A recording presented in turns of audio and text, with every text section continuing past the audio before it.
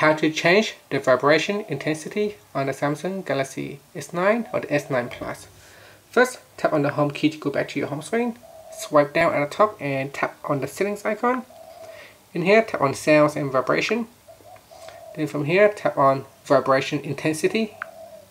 At the top here, you can change the vibration intensity for incoming call, notifications, vibration feedback, and hard press vibration feedback. So you can drag the slider bar here to the left or to the right. When you drag it all the way to the right, the vibration intensity go to the max. So you get a very strong vibrations if you go all the way to the right.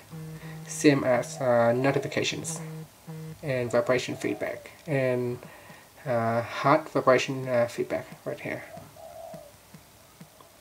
And that's it. So tap here on the home key to go back to your home screen. Thank you for watching this video. Please subscribe to my channel for more videos.